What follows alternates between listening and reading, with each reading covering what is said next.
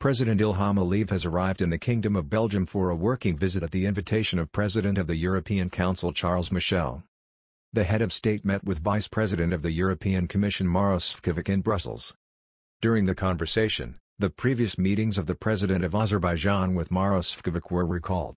Maroš Šefčovič's contribution to the successful implementation of the Southern Gas Corridor was hailed, and his active role as co-chair of the Southern Gas Corridor Advisory Council was emphasized.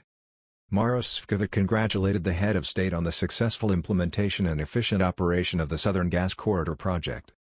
During the meeting, the sides discussed cooperation between Azerbaijan and the European Union in the field of energy.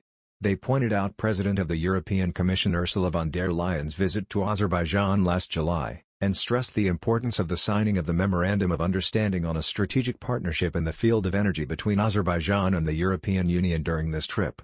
The sides noted that the process of increasing the export of Azerbaijani gas to the European Union area was successfully implemented, and in this regard emphasized the significance of the Memorandum of Understanding signed in Sofia in April.